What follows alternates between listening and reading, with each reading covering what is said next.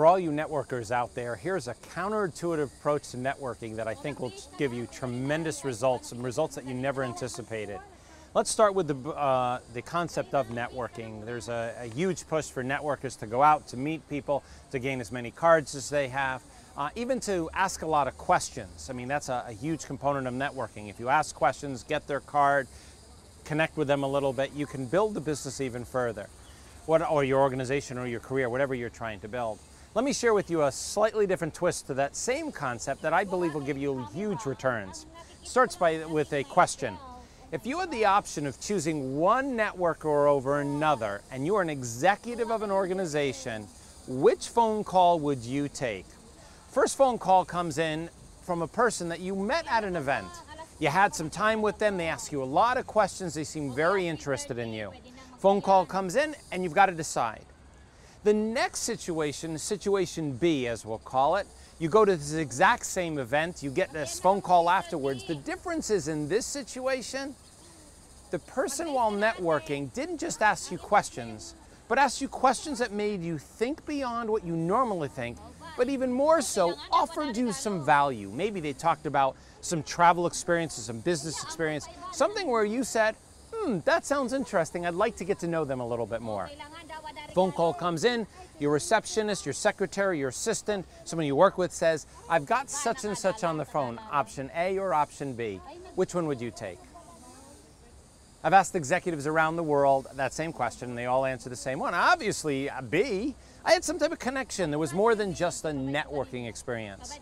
Well, that's a huge shift. I've found that over the course of my career that if I followed the rules of professional networkers, going to events, collecting cards, I end up with a ton of cards. Actually, on Facebook 2 days ago, a friend of mine had a picture of over 5,000 cards going back to 2002, and he wanted to know what to do with it. Everybody wrote these short little blurbs, you know, dig through them, seeing if there was contacts. I said, throw them out. If you haven't called them since 2002 and your business is networking or marketing, then you're not a great marketer.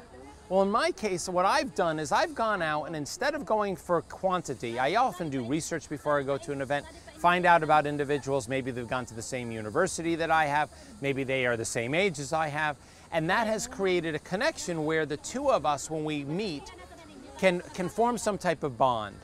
And I'll give you a perfect example. I was asked to go to an event recently, a gala for the Great Gatsby. Put on an outfit, did all the things, and I actually am not the most gregarious person in an environment. If you send me to a bar at night, I'm not going to meet a lot of people. I'm very quiet. Well, I went to this event, I was just walking around eating, and I ran into this guy I had seen before, and we started talking, and he said he's from a large relocation firm, and he happened to be the same age.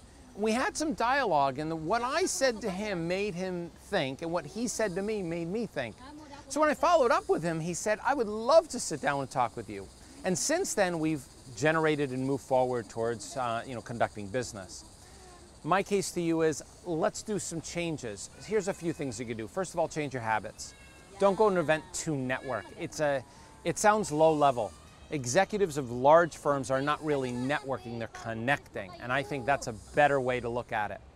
Number two, become more worldly in different topics. Because if you're having one type of conversation only about product or services, you'll get some type of interaction. And granted, that might be great. You might be in the hotelier business or in the construction business. You might be in a rock quarry business. And you could really connect with somebody. But once that's done, what else is there left? So be more worldly. Travel, see, talk, learn. Give powerful advice.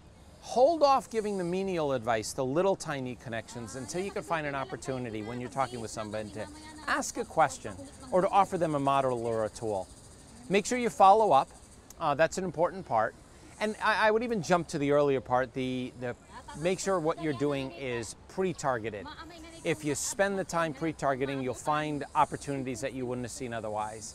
So I consider myself a hunter, not a farmer. I see farmers going out, grabbing cards and planting a few seeds here and there, but a real good farmer doesn't measure what he plants, he measures what he harvests. And what I'm looking for is to bring in what's necessary, and I call myself a hunter. I'm out there when I'm networking, hunting for the prey that I want to bring home something that's going to do me and my organization the value that it's supposed to do. Hopefully this counterintuitive approach to networking will change the way in which you see how to build and grow for your future.